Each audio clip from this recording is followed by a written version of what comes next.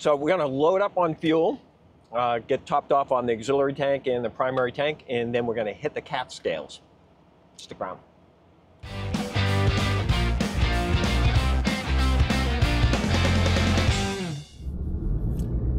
So Ellen and I are staying at the Elkhart campground in Elkhart, Indiana, and I've got a couple of customer jobs to do, but because the weather has been a bit iffy for the past couple of days, I'm actually going to wait around for the weather to clear, and in the meantime, I'm going to continue on with this answering some questions that came out of the last video I did about tire inflation pressure. And although this video isn't a follow-up specifically to tire inflation pressure, it is about weighing the truck and the RV, because a lot of people had questions about that. So I figured I'd do this video and show how that's all done. Now, earlier in the week, what I did is I had the truck hooked up to the RV, went to a Love's, and I topped off the fluids in the truck, filled up the fuel tank, filled up the depth, and then I weighed them together and got a total weight and could see what was on the steer, drive, and trailer axles. Now what I'm going to do is go back to the cat scale, just with the truck. I'm going to top off the fluids before I get onto the scale, and then I'm going to get the weight.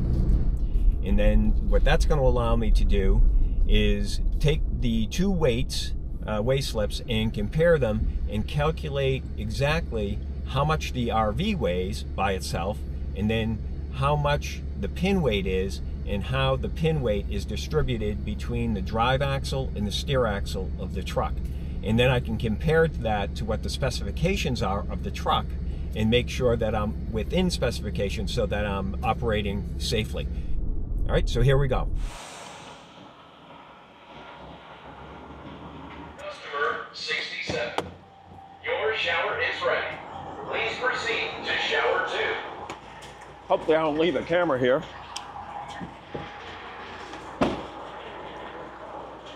I always use gloves because I hate getting diesel fuel on my hands. All right. Have my EFS card, fuel discount card. I didn't even see what the fuel price is here. 67. Says $3.88, I think. Please proceed to shower 2. We'll see what I get for a discount today. Won't know until it actually posts into the app. Diesel. I'll get some DEF too.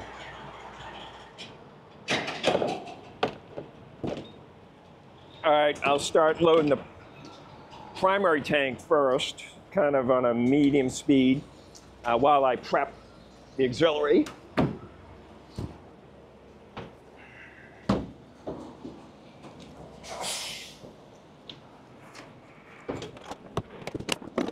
I've only got about half a tank of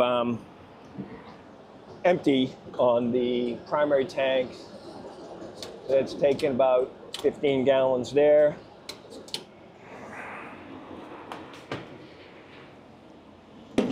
This should take about 38. This is a high speed.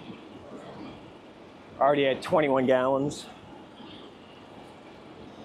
Busy in here today. The cat scale is over there somehow, so I don't know if I'm going to be able to get it on the out or have to wrap around and come back through. All right, so this is full. 68. Your shower is I don't know if it topped off completely, close enough. Took a total of 50 gallons between this tank and the primary tank. Jump down here.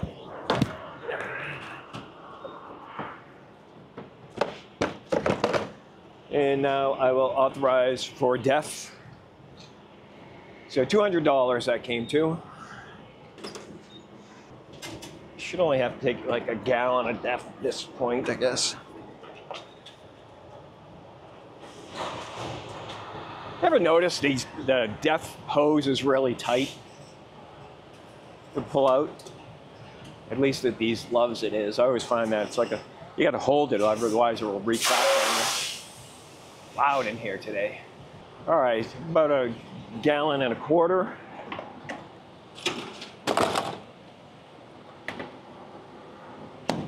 Go button this all up again.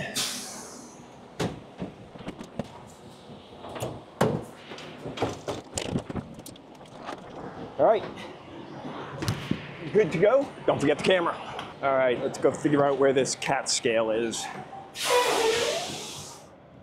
All right, I see the cat scale over there, so I actually have to go out and come back in to hit it.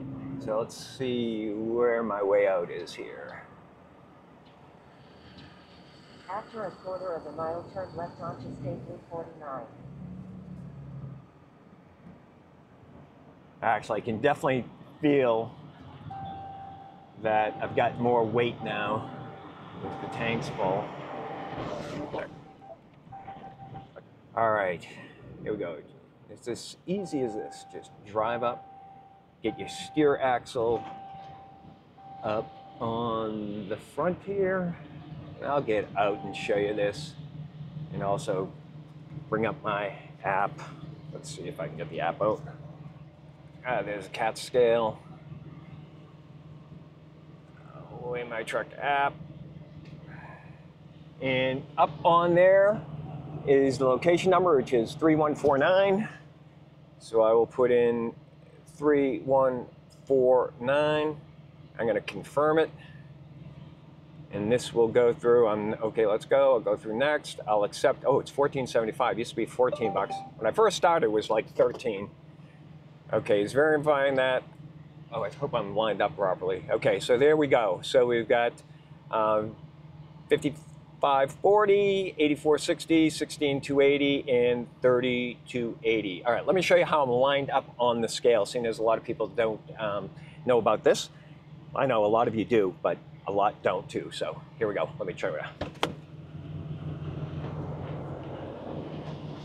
All right, so you can see there's 3 sections of the scale.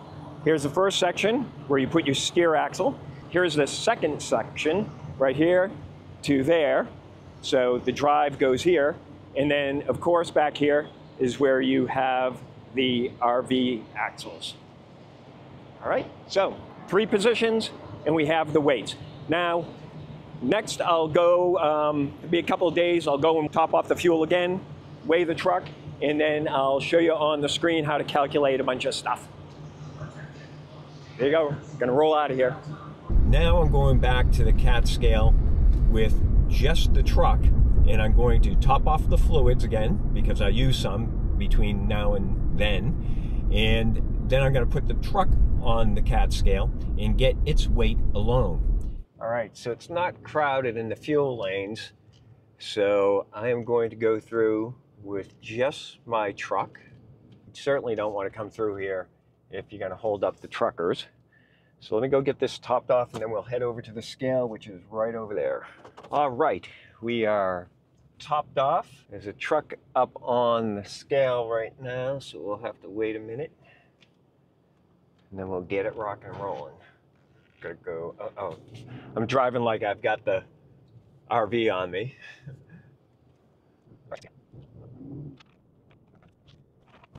Man, it seems like it's taken a long time for him to get weighed.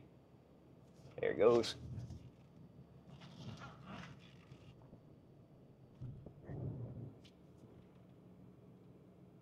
All right.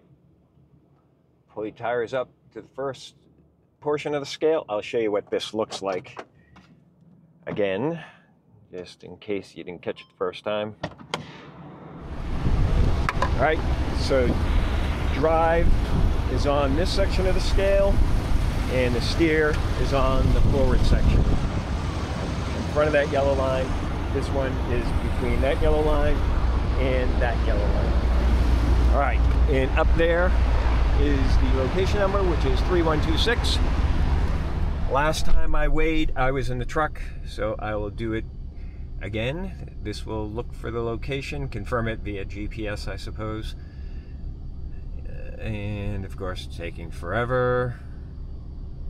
At least there's nobody behind me. Okay, so it tells me that I'm in Elkhart, Indiana, so now it just wants me to confirm. 3126. I'll confirm it, and then it should go. That's me. Next, 1475. Okay, so there we go. 5,500 on the steer and 99.80 on the drive axle is 44.80. So the total gross is 99.80. All right, so let's go get that up on the spreadsheet and we'll do a little bit of geeky math. All right, here we go into the geeky math.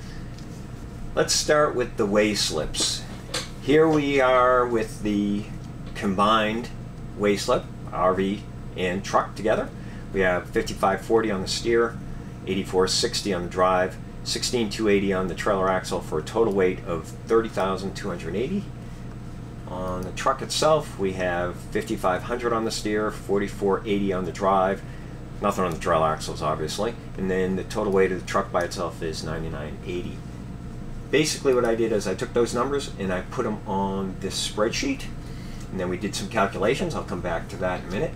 The other thing that we have on this sheet is the specs of the truck in terms of its axle ratings and its gross vehicle weighting and stuff like that. You get some of that information from the door jamb on the truck, but I actually used the manufacturer's spec sheet, which is right somewhere around here, right here. So this is the sheet for the 2022 model year, which my truck is. It's a Ram 3500 4x4 with crew cab and an 8-foot box. It has a 6.7 high output turbo. It has a 6-speed transmission, 4:10 axle ratio, and then here are all the numbers from that, which I just took and put onto the spreadsheet. Also on the spreadsheet, I have the RV's gross vehicle weight rating, which I get from the placard on the side of the RV. So let's take a look. Here is this truck's ratings again. On the steer axle, 6,000, so whether the RV is on or off, I am within spec there. The drive axle is 9750, again, within spec there. The gross vehicle weight rating of the truck is 14,000, and with the RV on, we are right at it. And that is with the truck loaded with all my tools, which is really contributing to that number. It's filled with fuel in the primary tank and the auxiliary tank and filled with DEF, and I am in the truck when I weighed. So we are a little bit over that, and I know why. It's because I have a little bit more tools in there and supplies than I usually would. I typically would put those in the chase vehicle, but I didn't. So I'll have to do that next time. And the good news is that every 10 miles I go, I burn a gallon of fuel, so the weight goes down by 7 pounds roughly, right? Wishful thinking. So that's where I'm overweight there.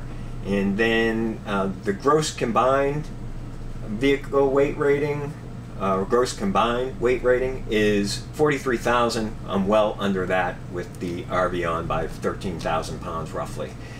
On the trailer axle, rated for 16,000, we are over 280 pounds there. Again, that's probably, I got a couple things in the RV that should really be put in the chase vehicle. Plus we have a lot of bottled water in there, as well as groceries and stuff like that. The black tanks have about 10 gallons of water in each of them. That's how we travel. The freshwater tank is empty and the gray water tanks are empty. So got to get that down a little bit. Shouldn't be too much of a problem. So let's see. Yeah, so it says on the side of the RV that the most the RV should ever weigh is 19,084 pounds.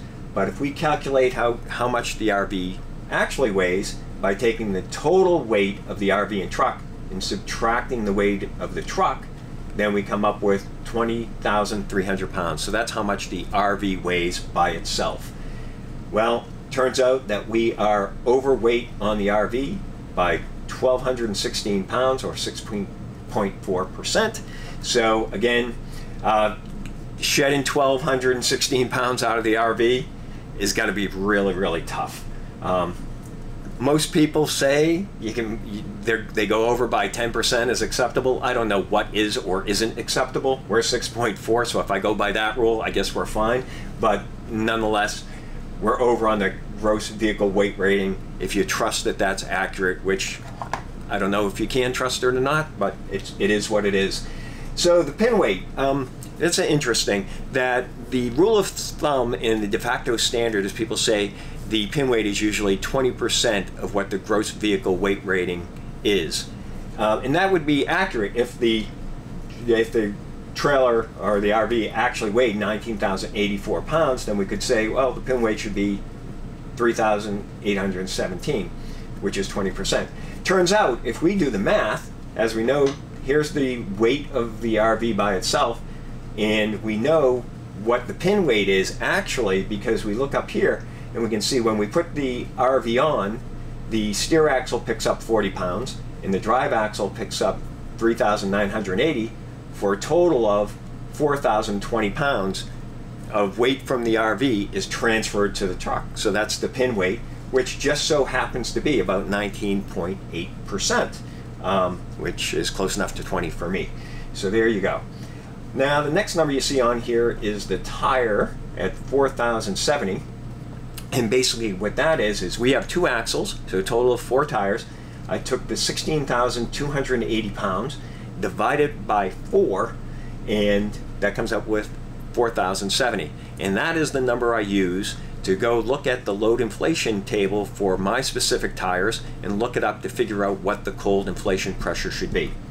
And that turns out on my tire it's between 100 psi and 105 psi. So that's cold inflation pressure that I use, and that's how I calculated it.